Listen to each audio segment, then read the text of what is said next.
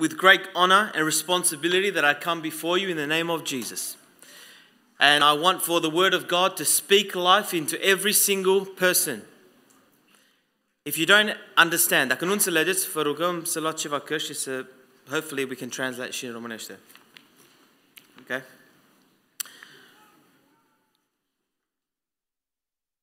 I want to continue what our brother Levi started. Psalm 46:10 says, "Be still and know I'm God." And so I want us, in the quietness of the busyness of our world, to be still this time, as he's mentioned, and to think of what Christ has done for us. But while we are still in this moment of waiting, there is something that we must do and take a hold of. And I want to encourage you. Looking at this text, we see the suffering of Jesus, the suffering of our Lord and our Savior at the hands of people on the street, average people. The Bible says that they walked on by and they, accused him and abused him. And saying, you're going to destroy the temple in 3 days and build it. And he says, if you are the Son of God, and mocking the Savior of the world. Then you see the priests coming along, and all these people, and they're declaring and they're saying, they're speaking into what they do not know. So many times, people speak rubbish. Why? Because they do not know or have the faith to know. And so I want to challenge us in this evening that we understand that the words that these people said, they were, whether they're influenced, but it's important to understand, where do you put your faith? We know that Jesus died. Hallelujah. Amen. He died and he rose again. And we're going to celebrate that on Sunday. Praise God. But before then, I want us to look, and when we look at this, we need to ask ourselves the question, as was mentioned before. But I want to challenge us, who do we put our faith in? Do we put our faith in what we know? Or do we put our faith in the Jesus and the Word of God that speaks life? Who do you put your faith in? And so I encourage you tonight that you put your faith in Jesus and His Word, this holy Word. This is life. Everlasting. Do we believe the word? Come on, I didn't hear you. Do we believe the word? Amen. Amen. That's what I want to hear. The word of God is power. It is power to transform. And so we need to come and believe this. And so I look at this, and the first thing that comes to my mind, I say, you know what? The father of all lies, the devil, influences, and therefore he says, what does he say? If you are. These people are walking on by. And they're saying, if you are the Son of God. How interesting. When Jesus was tempted, what did the devil say? If you are the Son of God. If you are. And so what we see is that there is doubt.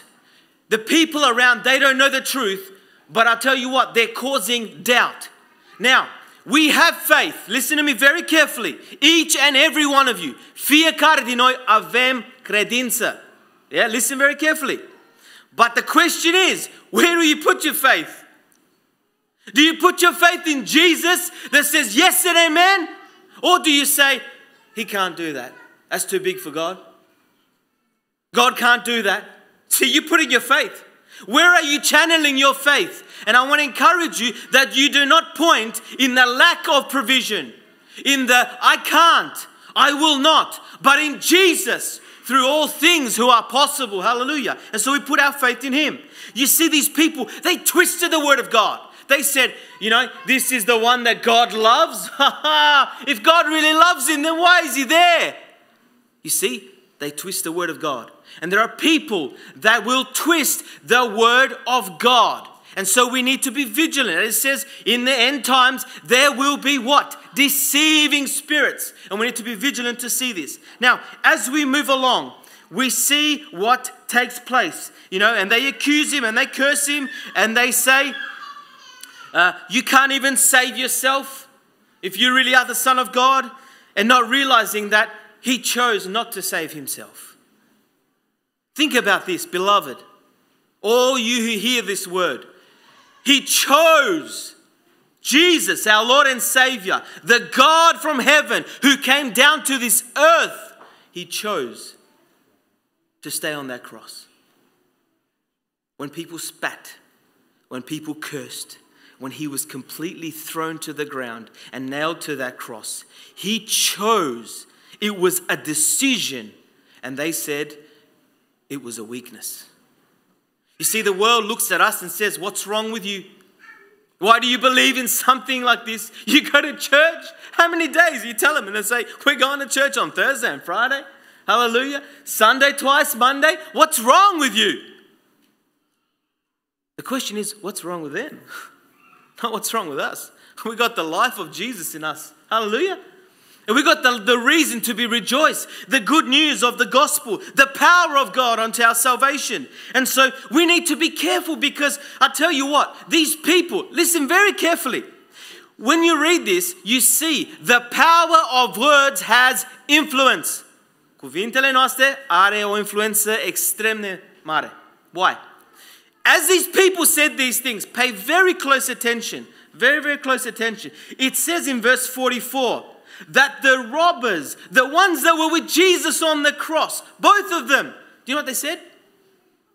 They said the same thing. They cursed Jesus. Whew. What about the one that, we all know that, hey, one of them gave their lives to God. Matthew doesn't record it, right? But we know that one of them gave their lives to God. But what I'm trying to say is the power of influence can change your mind. Who are you putting your confidence? And I'm coming back to this. Who is your faith in? Because that thing that your faith is in will influence your life. Are you relying on God? Are you thirsty? Are you hungry? Are you desiring? Or are you finding another source and saying, you know what, this is okay. Yeah, look, I don't understand this, but I'm supplementing or I'm using something else. Because, it's not about that. I want to encourage you. I want us to understand that faith is critical. Faith is critical. You see, Jesus died to set a life for us. He died to give us life. Hallelujah. Do you know you're alive in Christ? Say an amen. Oh, come on. Are we alive? You look alive. But are you alive? Listen to me. You can look at me, you can smile at me, but only a real, alive person can live the way that God wants. And I tell you what, no one can show that. At times we can't see that. The Bible says by fruits. But I want to encourage you. I want you to understand this truth. If we are alive and we say we're alive and our body's alive, then we need to have faith with works. And I want to share a little something. Before I start, do you know if you say we're children of God, amen? Amen? That's right. You got to start talking. If you don't, I'm going to push you. You need to talk. I'll tell you why. Because you need to glorify God. And if we are children of God, when you sign up to be a children of God, when you sign up to say, Lord, I want to follow you, do you know what happens? You got to come into the kingdom and the authority and the rule of the kingdom and the king. You know, when you join the army, what happens? When you want to become a Marine, excuse me, officer, I wake up at 9. So, sorry, I can't wake up at 4 o'clock in the morning as everybody else because I just don't do that. What? They will throw you straight out of bed. What do you mean? You signed up to hear. You sign up, you listen up. You get equipped, you get ready, you get fired up, and you do what you're told. Whoa, hang on a sec. My mama never told me that. But I tell you what, so many times we preach it like it's watered down, like it's a gospel that is cheap. And Jesus didn't die for a cheap gospel. Listen to me. He didn't die for a cheap gospel. He died to set us straight. And I tell you what, in the word, it says, and I'm going to read it. Because so many of us, we talk about signs and sometimes be very careful. Because we're afraid to even go there. We don't want signs. We want to know that we're right with God and that's it. But I want to tell you something. This is the word of God. Mark 16. Mark 16 says in verses 15. He said to them, this is before he goes to heaven, right? He says, Jesus speaks these words, okay? Now, if we have enrolled into the army of Christ and you said, I am a child of God, then you listen up. This is your rule. you need to do this. There's no backing down. There's no, come on, that's for the pastor. I don't want to hear that. It's rubbish. It's not for the pastor. It's for you. Because I'll tell you why. Look what it says. It says, go into the world. Go. We have listened that we need to stay and be refreshed and hear on God, and that's 100% truth. But I tell you what, once we are refreshed and once we are saying, God, I am waiting for you. God, I'm giving this time to you. We need to understand your calling. Beloved, listen to me. The Christian today has lost its power because they don't listen to God. They listen to man and tradition. And they say, you got to do this. Where's the power? Where is it? Where is it? We see a little bit here and there. I tell you what, you listen to me right now. We don't listen to the word of God. When God says go, and you say stay, I want to be comfortable in church. Right? And we're comfortable in these four walls. And just out here, there's people dying on the street. We're happy. Praise God. Really? Is that what it's about? Is that what the Christianity that Christ died for? Huh? You listen to me right now. We are to preach the gospel. Everyone. And you know what? We fail. Some of you might laugh and you might mock. But you're going to stand before God. I tell you what. You're going to stand before God. And God said, why didn't you speak when I told you to speak? Why were you afraid? Why? Because of man? What can man do? If God is for you, hallelujah. If God is for you, not man. So many times we get it wrong because we put our faith in man. But if we put our trust in Jesus, if we allow the Spirit of God to change us and mold us, you know why? We're afraid. And some of you, you know what? We're afraid. Stop being afraid. You are a child of God. You've said it. Well, live it. So go. Don't just sit there. Don't just be comfortable in church. And we come in day after day after day and we're comfortable. If we do not do this, don't expect God. Don't expect God. You pray and you're not going to be listened to because you don't do the will of God. I don't do the will of God. So if you want for God to listen, you better smarten up. You better listen to the word of God. And listen very true, because he says, preach the gospel, preach the word of power, the Christ who was crucified, who gave you life. Not to sit there, like wake up. So many times we sit there and we're just sleeping on there. Wake up, all of you, it doesn't matter who you are, from the top to the bottom. In the name of Jesus, you get up. And you see the commission. This is what we are told to do. That we go to preach the gospel to everybody. Stop being selective. That's what we do. We're selective. Oh, I don't know. I can't really talk to them. In the name of Jesus, you have boldness and you speak to that person. If you're at school, don't be afraid. You speak to that person. Wherever you go, speak and preach the word. I tell you what, if we really grab the hold of this truth, beloved church, listen to me. This is not a game. This is not a gimmick. But I wanted you to be absolutely firm convinced that this is the reality that needs to be. And the church has lost it because we're comfortable. We got it all. We got houses and cars and money and everything. We don't need faith. We don't need to do this sort of stuff. But we do. And we've lost that power that says, in the name of Jesus, get up. And we sit there and we say, oh, poor thing, what can I do for him? Why not pray for him? Why not do something? And it says, look at this, beloved, listen to me, that the one that believes and will be baptized, what does it say? They'll be saved. Hallelujah. We're called to reach out, to reconcile, to save those that are lost.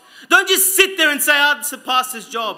You, every single one of you, from the kids, you're called, and we're called as children of God to minister, to spread the news, to say it. And so many times we're afraid, but do not be afraid, for God is with us. Now, I read this next part. Beloved, listen to me very carefully. Listen to me very carefully. Do we believe God's word? Do we believe God's word? I'll tell you what, I believe God's word. And if God said it, he meant it. If you don't believe it, you better believe it. Because maybe your faith needs to be challenged. Maybe you need to ask yourself the question, why do you do the things that you do? Because here it says, these signs, iată semnele care vor. These are the signs that will. In other words, you need to have signs. And I hate it when people preach and says you don't need to have signs. Rubbish. You need to be empowered by the Spirit of God and walk in a way that honors God. Now, are you going to do this every time? No. But when you walk in the Spirit, whatever the need of that person is, you will meet that need. You will meet that need. Look what it says here. Very, very direct. It says, these signs will accompany those who what? Those who what? Say it. Believe. And you said, I'm a believer, I'm a child of God. So if you're a child of God, don't wait on the pastor. Don't wait on anybody else. You do it. And I mean, you need to get yourself right with God. You need to have a relationship with Him. We don't do this out of a wishy-washiness or something quick at hand. But we need to do this with all confidence in Christ Jesus. Now it says, in my name you will cast out demons. And we're afraid. But we have the power and authority in the name of Jesus. He is greater than anything else, right? And it says, you will speak new tongues. They will pick up serpents, and if they have deadly poison, it will not harm them. They will lay hands on the sick. Oh, hang on a sec. I thought only pastors are supposed to do that. What does it say here? Believers. Believers. Are you a believer? So many times we're a little bit afraid. I want to tell you, this is the word of God. You want to challenge me? Challenge me. That's fine. But I stand on the word of God. You bring it up with God. You bring it up with God. I'm reading the word of God. And it says, those that believe. And I tell you what, so many times we don't believe. It's easier to say God's will, somewhere up there in the sky, than for us to believe on God. If God said it, He meant it. Do you know there's probably about 15 verses in the Bible that says, if you believe, if you ask, it will be given to you. Did you know that? And we treat it lightly. Oh, no, we don't want to get there. We don't want to mess with that. We don't want to do that. And so, if we read in Mark 16, it continues on in 19. It says, so then, when the Lord had spoken to them, He was received up into the heaven and sat at the right hand of God. And they went out preaching everywhere. That's exactly what they did. When God told them, they went. When God tells you, what do? Oh, but we need to learn more. We just need to spend more time with God. They went. They absolutely went. They preached everywhere while the Lord worked with them. And look at the next part. And confirmed the word by what? By what? By signs. Signs are not nothing else but to confirm the work of God, to empower. It's to say, you know what? That there is the Holy Spirit of God that is living inside you. That is guiding you, that is empowering you. And when people look at you, they go, wow, glory to God. Because surely that ain't a man. Glory to God.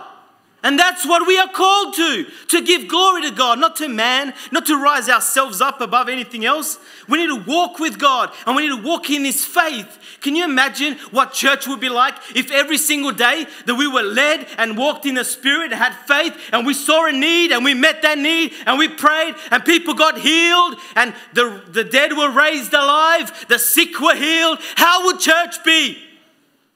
And so many times we're tired and we're exhausted because we don't work the way that God wants. We don't work in the economy of heaven. We work in our own ways. And I want to challenge you tonight that you see this reality. Jesus said in Matthew 17 with 19, He said, then the disciples came to Him privately and they said, Lord, why couldn't we cast this demon out?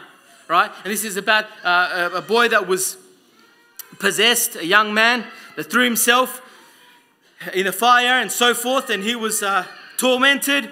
And Jesus says to them, He says, because of your little faith. He says, because of your little faith. You know, and He says, for truly I say to you, if you have faith the size of a, what? Mustard seed. Whew, that's a small seed. That's a very small seed.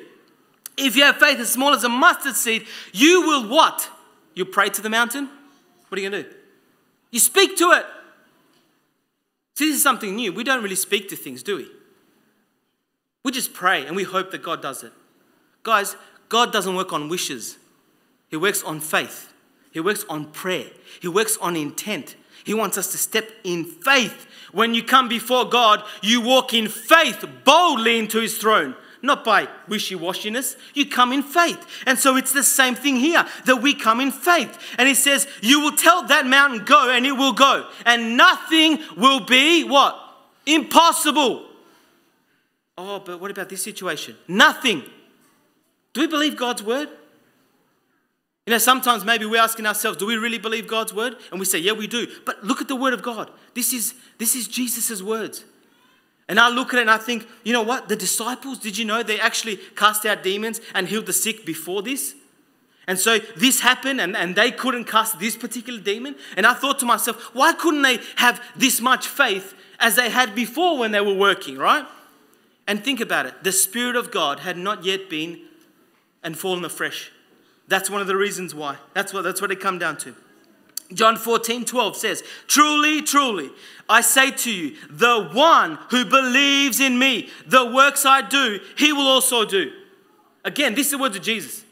Like, I've been challenged by this. Beloved, listen to me. I'm not trying to make anything out of this more than it is, but it is the word of God and I'm believing it. And it says, right, he's saying that whatever works that Jesus has done, you are going to do if you believe.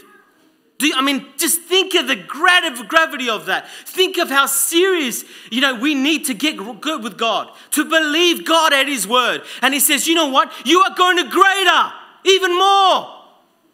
And why do we doubt and we live these defeated lives? I'm sick of it.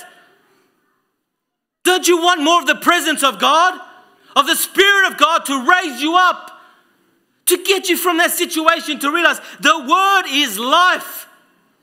And as you dwell in the Father and as you dwell in Jesus, the Holy Spirit fills you and empowers you and gets you up from that seat to see that when someone's lost, I've got to tell them. I've got to preach it. I can't keep this fire. I can't keep this reality to me. I can't be selfish. I've got to tell them.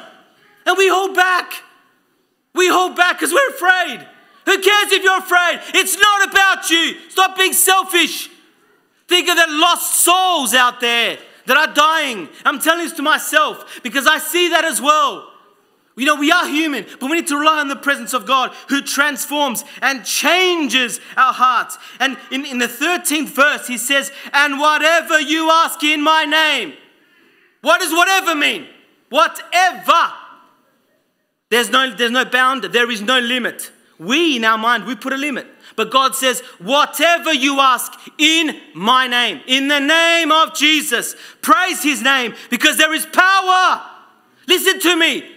I know that I may be excited. I may be speaking louder, but I want you to get a hold of this. There is power in the name of Jesus. He sets people free. He delivers those who are brokenhearted. And if tonight you are brokenhearted, if tonight you have had enough of playing God and playing, church and doing this sort of stuff, I want you to stand firm and I want you to be real and just ask yourself, be honest with yourself, come before God. And as we realize that when we ask something in his name, he says that I will do it so that the Father may be glorified in the Son. And it says, if you ask me anything in my name, there's that again. If you ask me anything, it will be done. No, it may be done. It will. It will. When something says no, you say yes in the name of Jesus. If you're a child of God, you speak life. You spend time in prayer. You spend time with God, but you declare life. Stop living a defeated Christianity. Christ didn't die for a cheap, watered down gospel that we sit in church warming chairs. He wants us out there. Because if out there we're effective, the power of God is made manifest and glory to God will be not to us, not to us. That's what's important. That's the desire of God that I want to share with you. Now, John 16:23, again, I want to just reiterate it. In that day, you will not ask me anything. But truly I say to you, anything you ask the Father in my name, he will give it to you. And I'll tell you why the Father will give it to us. I'll tell you why. He says here, until now, you have not asked anything in my name. But now he says, ask. Step in boldness. Ask Jesus, and you will receive. Listen to me. These are the words of Jesus again. If you don't want to believe it, that's your problem. You're going to stand before God. You are going to stand, not me. You will. No one's going to hold your hand, but I want you to be firm convinced this is the word that is speaking to you right now. And it says, ask and you will receive. So what? That your joy may be complete. Hallelujah. So that you have joy. You know when you ask God and you say, God, bring healing to that person. And it happens, what do? Whoo! Hallelujah! When you see someone set free from demons, what do you say? Hallelujah! And you laugh, don't you laugh, young man? Don't you laugh? Listen to me. There are spirits that are fighting right now against your souls. You listen very carefully. There are spirits that are fighting, but the Holy Spirit is stronger than all. And if you want to humble yourself, if you want to take God seriously, don't wait. Don't play games with God. Don't play church with God. Be real and be honest with God. And the Spirit of God will transform, will change your heart, will impart His Spirit that will raise you up and lift you up. And I love this verse, John 15:7. If you remain in me, beloved, listen to me. If we stay in Jesus, if we just stay in Jesus, in the presence of God, in the fellowship of God, right? He's the source of our power. He's the one that we're connected to. And it says, if my words remain in you, in other words, if you're obedient, you listen to what I'm telling you. This is a key. It says again, ask whatever you desire, whatever you wish, and it will be done. If we remain in Christ, if we have a relationship with God, when we ask, we will receive. We will receive. I want us just to take this hold and, stop preaching the devil's gospel. Listen to me very carefully. Stop preaching the devil's gospel. You know what that is? It can't happen. It can't happen. You know what? This is the reality. We say, yes, God can do it, and all things are possible. But then when it comes to us, the devil says, for you, it can't happen. Look at your life. Look at this. Look at that. Don't preach the devil's gospel. Don't speak negative things into your life like this, that it cannot happen. Because in the name of Jesus, the most powerful name on the face of this universe, there is no other name. No other name. And I want to just declare that because it is by His power that we are saved. We stand here because of Jesus. Not because of my merit, not because of who I am, but because of what He has done on the cross. He has saved you, reached out to you. And so this is the commission, beloved. I'm going to end here, right? Is that we are called to be the light. Listen to me. We're called to be the light. We're called to go out there to preach the gospel. And you know what? When we do that and say, God, I just, put that desire in my heart to reach the lost, what happens is, these signs accompany. In other words, the things that will happen to us when we truly have faith in God, those signs will come through. Now, whether they come through in different means and different ways, that's okay. But it's about us being able to preach and preach it with the power of God. Not the power of man. Don't try to preach it on your own strength, but say, God, give me wisdom and understanding. Holy Spirit, fill me. That when I speak life. That person, he needs Jesus. And we're afraid. We're afraid because we're thinking about ourselves. Too many times we want to learn. And we're saying, I want to learn. I want to learn. We come to church. I want to learn. I want to pray. I want to do these things. And you know what? When are we going to grow up? Can I say? When are we going to grow up? When are we going to learn? When's enough of learning to say, let's put this into practice? I mean, you think about it. The disciples. What do? You see, we study in the Greek way of study. You know what the Greek way of study is? Okay, you go to school for 3 years. Once you finish 3 years of school, then you will qualify to be an engineer and so forth. But you have no experience. You have no experience. You have no idea what that is about. The Hebrew way of study is like an apprenticeship where they get someone on board and they say, hey, this is what you need to do. This is how you need to do it. And you see the disciples who were fishermen. They were average people. There were people that, like yourself and I. They're not someone that were eloquent and really up there, but they just humbled themselves. They were hungry for God and said, Jesus, I will follow you. I'll drop everything. God, I'm going to follow you. I don't care about this world. I don't care about the things that can entice me because you, Jesus, are worth more than anything to me. Lord, for me to live is Christ and to die is gain. This was their heart. And so I want to challenge you this evening. I want you to stand to your feet. I want you to stand to your feet. And I want you to be honest with God. You be honest with God. It's between you and God, not between anybody else, not between your wife and husband and wife, none of this. Between you and God, be honest with God and just absolutely be real. Say, Lord, we want that you increase our faith, that you sanctify us in your truth, that you make this reality. Lord, give us boldness. Give us boldness to be activated into your calling. Each and every one of us, if we have said we're children of God, we need to live like children. Children of the light. We are children of the light. Let's live like that. Let's live like that. Because the Bible says that as a body and a spirit, right? When they're combined, it is alive. But when the spirit leaves the body, what happens? The body is dead. So faith without works is dead. Our faith is in Jesus Christ alone, but we need to do the work of the one who sent us, of Jesus Christ. He has commissioned. He has empowered. He has given you all the tools. He's given you everything. It's up to us now to say, yes, Lord Jesus, I am the one. Like Isaiah said, Lord, here I am. Send me. Who will go? Who will stand up? Who will tell their neighbor that Jesus loves them? Who will reach out? Especially as we celebrate Easter, as we celebrate the birth of the death of our Lord Jesus, as we commemorate that, who will go out? And I pray that God puts it on your heart, that a holy fire just stirs it within you, and the Spirit of God awakens you to say, I want to be that person.